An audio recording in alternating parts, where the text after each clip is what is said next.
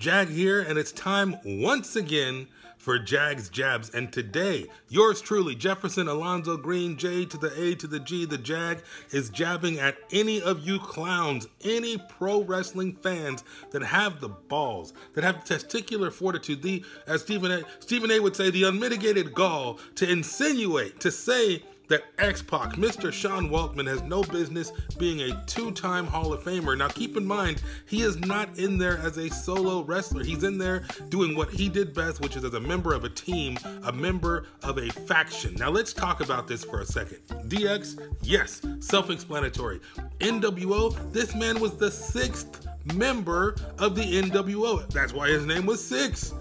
If you're the 6th member of the NWO and the NWO is being inducted into the Hall of Fame, I think you have a right to be part of that induction. Now, granted, I will say that Vince and the WWE have been pretty selective about who's going to represent the NWO in the Hall of Fame, with only 4 members of a faction of God knows how many. But hey, this guy was one of the originals. He's one of the OGs, the 6th member. If you have a problem with that, I got 2 words for you. Now, here's the other thing. Sean Waltman was a fantastic freaking wrestler. This guy was cruiserweight champion in WCW, light heavyweight champion, multiple tag team champions. I mean, light heavyweight. He was a light heavyweight champion multiple times. This guy tagged with Kane, with Marty Jannetty, with Razor freaking Ramon.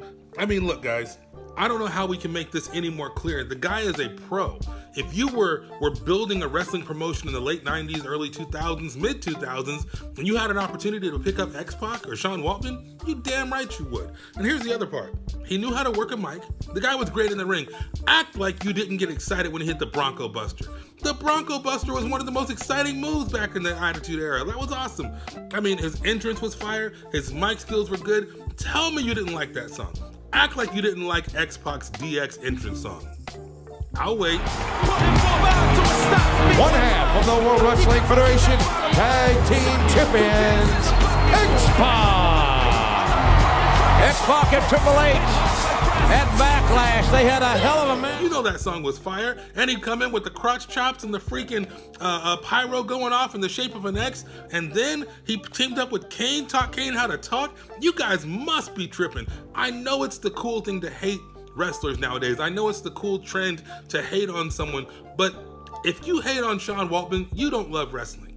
This guy created so many memories and so many memorable moments. The guy put in so much work, sacrificed his body over and over again for our entertainment, and you have the testicular fortitude to say he doesn't deserve to be a two-time Hall of Famer?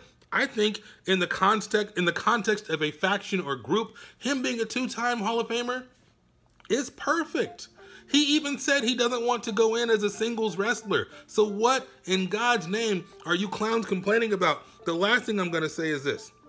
When you feud with Ric Flair, D'Lo Brown, Marty Jannetty, Razor Ramon, Jeff Jarrett, AJ Styles, this guy's been in the ring with the very best. He has feuded with them, he's fought them, he's won, he's lost. If you don't show this man his due, you cannot, in any true fashion, call yourself a wrestling fan if you think it's fun or cool to hate on X-Pac. Now I get it, X-Pac heat, X-Pac this, X-Pac that, but X-Pac was the freaking man. And any of you aspiring wrestlers, any of you aspiring workers would give your left nut to have the kind of career that X-Pac has had. That man deserves your respect, and if you don't give him the respect, the Jag is going to call you out. And I'm calling you out today because X-Pac, Sean Waltman, 6, deserves to be a 2-time Hall of Famer as part of DX and the NWO, 2 of the greatest factions in the history of pro wrestling. You want to know who doesn't belong in the Hall of Fame twice? Hulk Hogan. But that's tomorrow's jab.